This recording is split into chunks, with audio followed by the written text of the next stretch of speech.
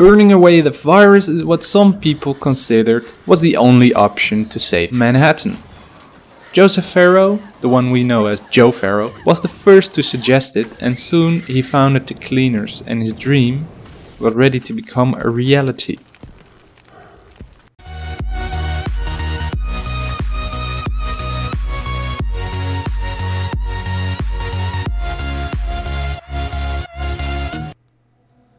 Let's start at the beginning. Joe Ferro, a sanitation worker, lives very happily in Manhattan with his wife.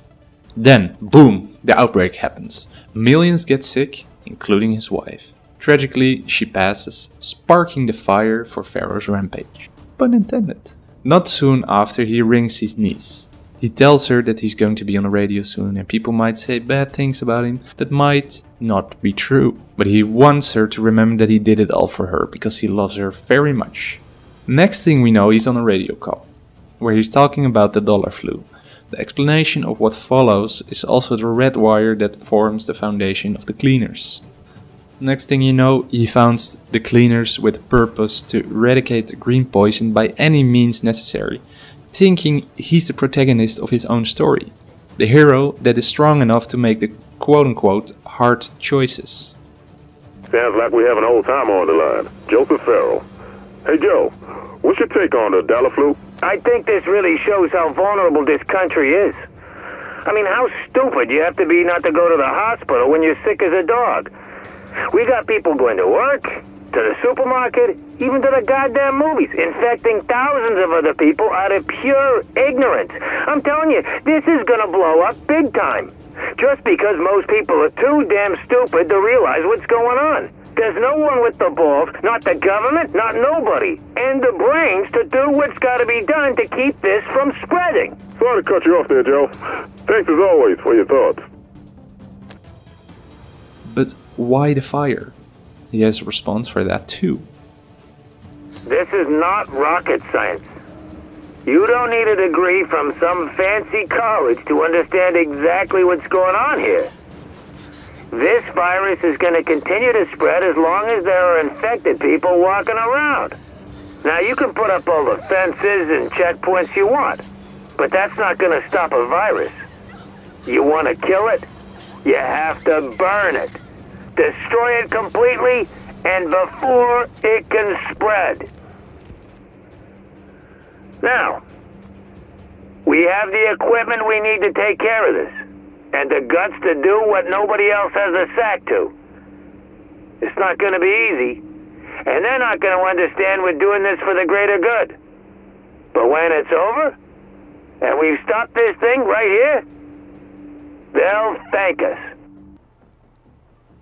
The Cleaners are former sanitation workers, thinking of garbage men, janitors, custodians, all with a mind similar to Ferro's. Once you're part of the Cleaners, you get divided in one of 6 classes. The sweeper, fumigator, shield, controller, mechanic and incinerator, each with their own unique weapons and loadouts. Following the foundation of the Cleaners, there's a briefing session where Joe Ferro is talking to his henchmen Kosinski, Martinez, Rogan and possibly Benchley too, I don't know if he was there. Each is tasked with the destruction of a certain area. Kosinski, an incinerator, is sent to burn down Abel's apartment store in Broadway Emporium, where Reed collects a sample of the fires for Dr. Kendall. Martinez, a mechanic, was tasked with controlling the shantytown full of refugees, or what we would know as the Hudson Refugee Camp. Rogan, a controller, was sent to Amherst's apartment, burning down everything right there where the virus was planned out and possibly created. I wonder if they knew. And the final assignment was for Benchley, an incinerator tasked with burning down the subway morgue because of the high concentration of deceased people over there, logically caused by the green poison. So Joe Ferro's plan was to just eradicate every and all traces of the green poison.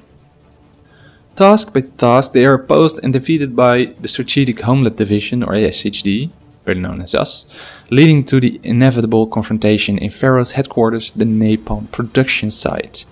The goal was stopping the production of napalm once and for all and demoralizing the cleaners by taking out their leader, Mr. Ferro himself.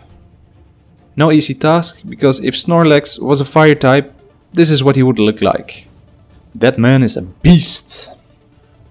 But in the end, even Ferro himself was no match for the SHD, resulting in his inevitable death and the loss of their main source of napalm. The cleaners no longer formed a threat. That was until the scattered groups of cleaners banded together to form a last stand, but their efforts were in vain. Resistance was put up in the form of the Four Horsemen, famine, death, pestilence and war, but even the Four Horsemen didn't stand a chance. Finally, they ironically rebuilt a fire truck to spew flames and launch incendiary missiles, all within the team of the cleaners of course. A valiant effort, but nonetheless in vain. After that, the cleaners haven't shown any form of threat towards the SHD. Ferro, the cleaners, the Four Horsemen and the fire truck were awesome adversaries if you ask me, but in the end, simply no match. What did you think about Ferro, the cleaners and their way of thinking? Do you agree with them, or are you glad they are out of the picture? Of course, besides that we have other factions that you could agree with, the LMB, Rioters, Rikers, Division themselves, Rogue Agents. But what did you think about the cleaners?